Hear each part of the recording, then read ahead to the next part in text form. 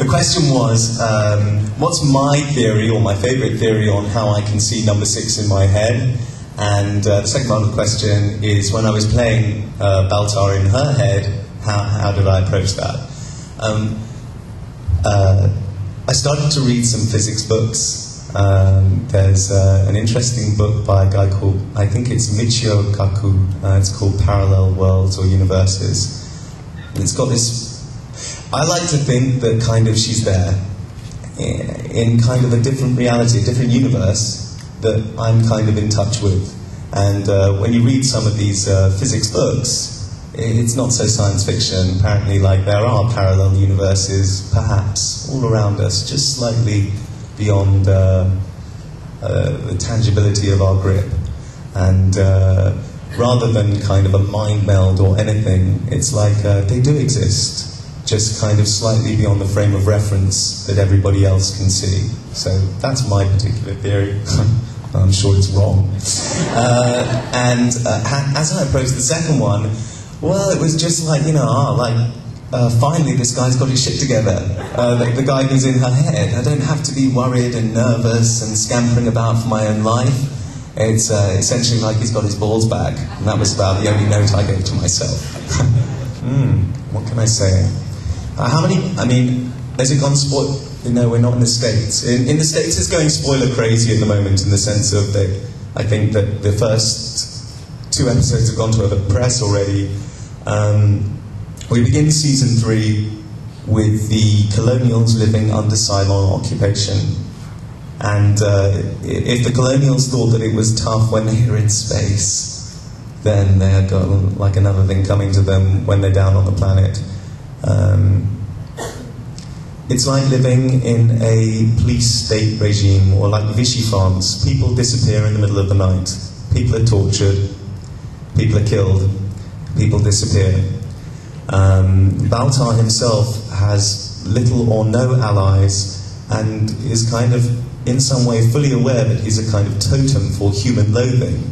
But that's because I think everybody outside Colonial 1, or the coziness of Colonial 1, assumes that he's just, oh, of course, Cylons, of course, yes. Which isn't really what he's doing at all. He's like under the thumb. There's like very little leeway that he has to maneuver or do anything. And what I find in the beginning of this show is the amount of people who are like, where can I find so-and-so? They've been abducted, they've been taken away. And every single one of us like passes the buck. It's not me, it's a special ministry I don't have access to. Everyone. It's like the coming of age of Battlestar Galactica this particular season. There's really nothing darker or more intense. And actually, after I watched it, I just like clicked it off at the end and just stared at the blank screen for like 10 minutes. You don't want to talk to people. You won't want to ring up your buddies, I think. You just want to kind of let it sit there before you have that burning thing about when's the next episode coming out and how is this going to resolve itself. Collectively, the show has matured. It's my phone. How awful. What's really funny is when you have that on set, there's always like, no mobile phones, no mobile phones. You're doing a very, very big scene. It's always the director's phone that goes off. So hopefully that won't go off again. Lee's fat. Jamie Bamber gives the most astonishing performance this year. It's really, really amazing. You're looking at somebody, again, who's gone through a turmoil and a crisis, because we've jumped over the year, and then there will be later on in the season, you'll find out why people are behaving in ways to each other, because they're going to go and look back retrospectively at, the nasty and vindictive things that people did to each other in that break. I myself am, I think it's fair to say, am abducted. And, spend a long, long while away from both my friends and enemies on Galactica. And get back there for a long while.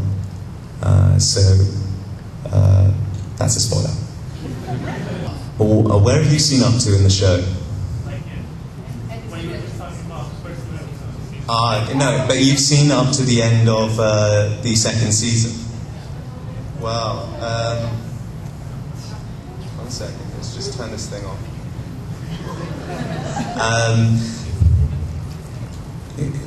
They're kind of, they're waiting. They're waiting for their moment.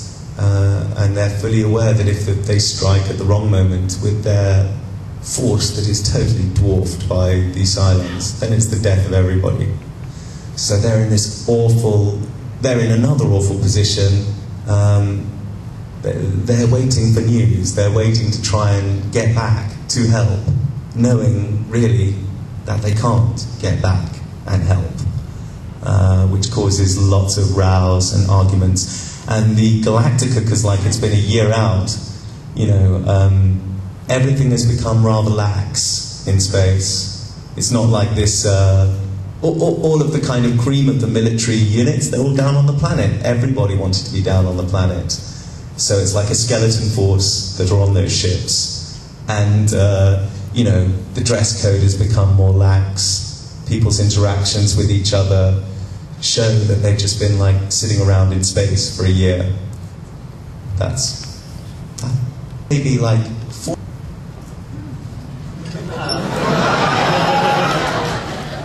How many new models of Cylons do we get to see in the first 10 episodes of season 3? Can't tell you. Oh.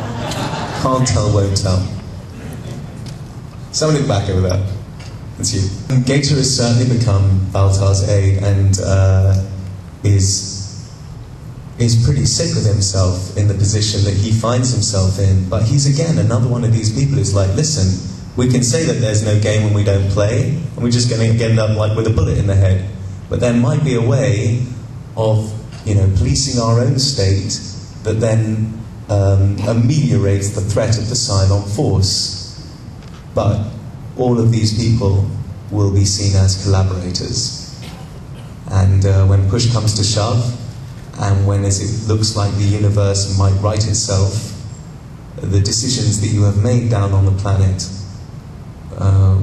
will affect your life and death, because certainly nobody else is going to forget what side they think you were on.